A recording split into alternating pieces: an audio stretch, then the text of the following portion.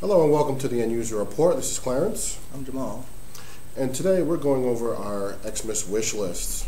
Black Friday is about a week away now, so we thought we'd maybe give you some items to think about when you're out there shopping. So Jamal, why don't you go ahead and give us a start off?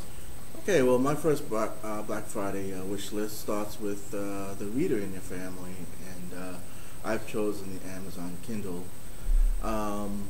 The price of the Kindle at first is $139 for the Wi-Fi version and $189 for the 3G plus Wi-Fi. Now there are other ebook readers out there. I just like the Amazon Kindle because of the extensive Amazon bookstore that is included in the Kindle. Has a much better contrast ratio than other ebook readers out there, and it comes in both a 6-inch display.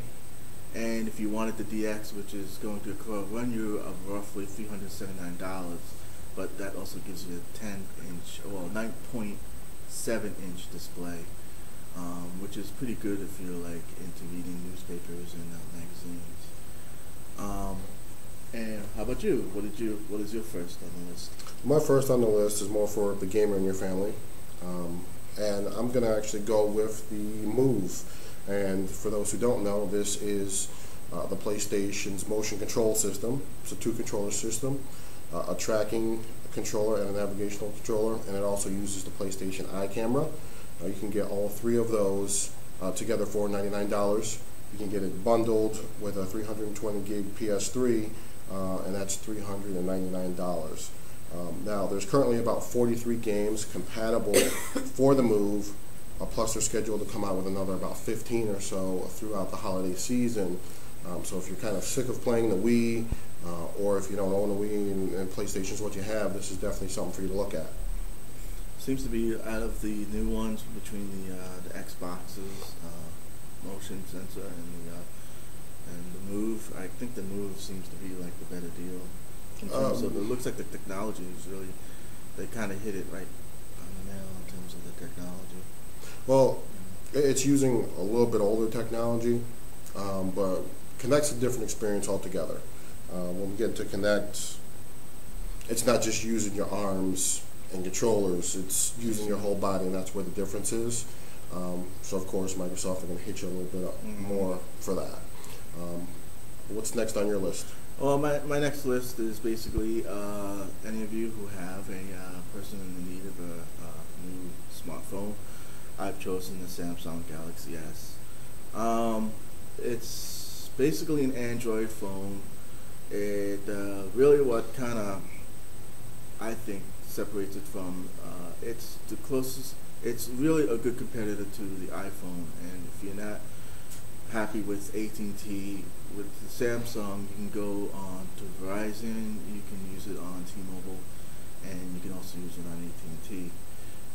It has an active matrix organic light emitting diode or AMOLED screen, 4-inch screen, 1 GHz processor, which you would expect from any kind of type of phone, 5-megapixel camera with autofocus, which is pretty neat. It has HD video, and which is pretty interesting, and I like it. It comes with Android 2.2 already installed on the phone, so no more of this. Well, I only get Android 2.1, and that's it. Multi-touch zoom, multitasking, and of course the Android market, which basically makes Android phones what they are.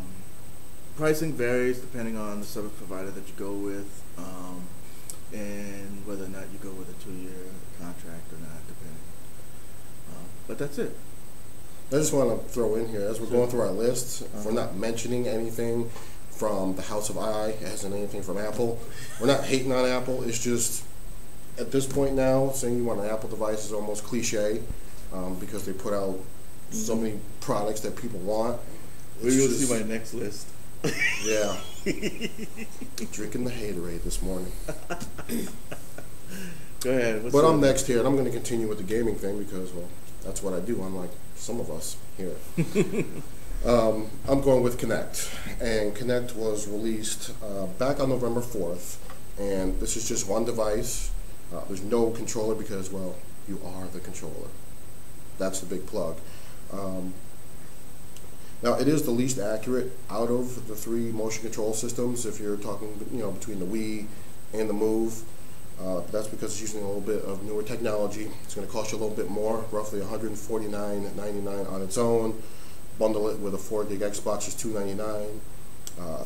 250 gig hard drive Xbox, you're talking $399.99. There's only about a handful of games out for it right now, but there's about 17 scheduled to come out throughout the holiday season. And from someone who's had Kinect since the day of launch, it is quite a different experience than if you've used the Wii or the Move. You're using your entire body. So, as opposed to on the Wii where you have to run like this, you actually have to use your legs. So it's a different experience. It is an addicting experience. So I think anyone who has an Xbox, it's definitely worth checking out. If you're sick of the Wii, it is definitely something to look into. It's also nice if someone who in your family already has an Xbox. It's a nice little addition to add to the console. So especially if you play a game, for instance, I play Dance Central, which you got to be kind of brave to play that game, but definitely an addicting experience. Awesome. Okay.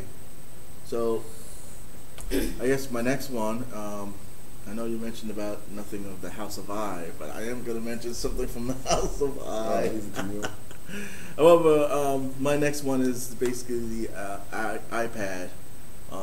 I'm not going to bore you with the specs, nor am I going to bore you about, pricing. We all know about the pricing. However, it really is the ultimate entertainment, portable entertainment system for otakus. What is an otaku? Basically, an otaku is basically someone who is like completely obsessed with Japanese manga and animation and culture and basically anything else dealing with that. Why I think it's the ultimate? Because you can read your manga on it, you can watch your videos, you can watch your YouTube videos and net streaming videos and Crunchyroll. A lot of things you can do with the iPad that you probably couldn't do with any other device. Although if you want just a cheap manga reader, then I would mention the Kindle. But that's it from the House of I. I'm surprised you even went with an iPod. I know, I was surprised too, but right now, of all the choices, that's really the only viable one out there. I don't know, the Galaxy S tabs are out now. Yeah, I have to see how it looks. Go check I played those around out. with it. I like ports, so I know you like ports. I like ports, so yeah. But that's it. That's 5. That's the first part of our list. So make sure you check into part 2 and go over our final 5.